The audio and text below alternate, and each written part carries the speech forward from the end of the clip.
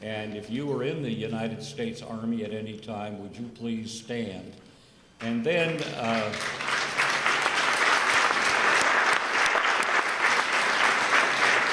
and remain standing, guys. And then Bob DeLong is here, and Bob will come and he will stand behind the chair representing the Marines. And then Del May will come, and Del is representing the Navy. And if you served in the Navy, please stand.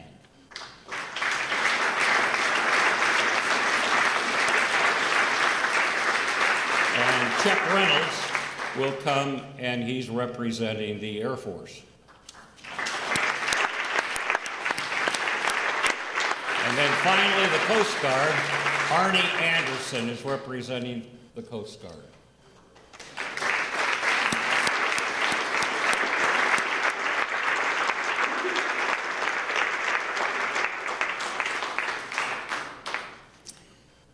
We have a special video to play in your honor, and again, we thank all of you for your service as you fought to preserve the rights and privileges that we have here in the United States of America.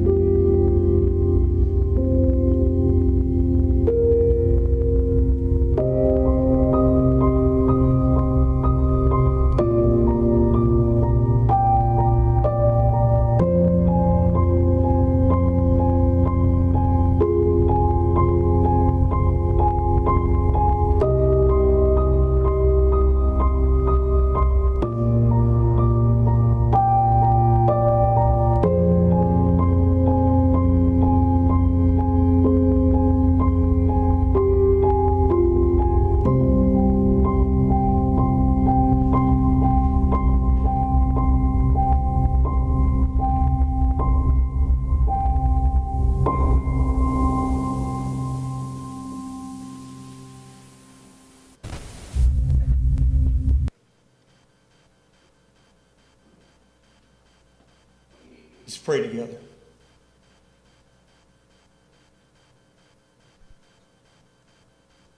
Dear Heavenly Father, Memorial Day didn't start or come into existence as a result of a declaration given by a president. Memorial Day started when John, Matthew, Mark, Luke, as they wrote the Gospels, gave us the word that another one had died in our place. That 2,000 years ago, there was one that went to the battle, did not shy away from fear or hurt or pain or even the ultimate sacrifice, death. So, Father, we thank you that you gave your Son, that not just today, but every day of our lives we can remember the first one that laid down his life for a friend. And I thank you for the men and the women that stood across this auditorium, that they stepped into battle knowing that that could have very well been them. I thank you for the men on this stage, because that empty chair just doesn't represent a branch of the military. But they can put a name there. One of their friends didn't make it home.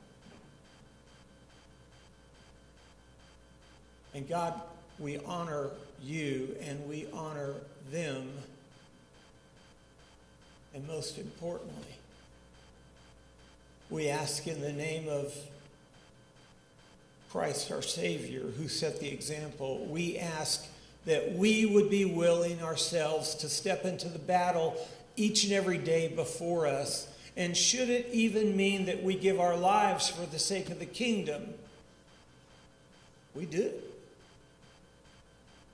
Thank you for the men and women, not just overseas, but even in the security of our own country, that are willing to do the same thing. Would their faithful lives be a motivation to us to live faithfully, not taking for granted the securities and the opportunities that their death represented for us? But we would seize the opportunities at hand, and we would not waste a day until every person on the face of this planet knows. And there was another warrior, and his name was Jesus. There was another death, and it took place on a hill called Calvary. And there are others like us that need to tell the story of the one who died and paid the ultimate sacrifice. So don't just bring to mind those that died on a battlefield.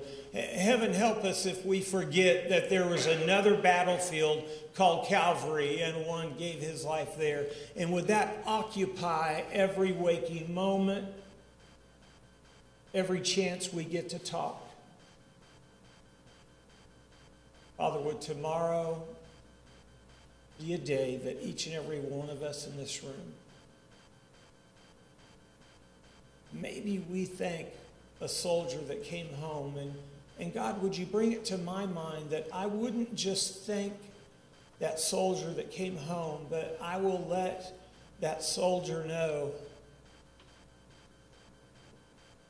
I want to pray for you today, because I know there's someone in your life that gave the ultimate sacrifice. Would we all be found faithful in simply just doing that? Thank you for giving us a church. Thank you for giving us freedom that we can proclaim the ultimate life offered. And that is Jesus. We thank you, and we pray that you would rain down for the rest of this service the Spirit of God. I ask that our lives would never be the same as a result of what the Spirit wants to do today. And I ask that in the blessed name of our Savior, Jesus the Christ. And all of God's children said, okay, half of you said it. Let's try that again.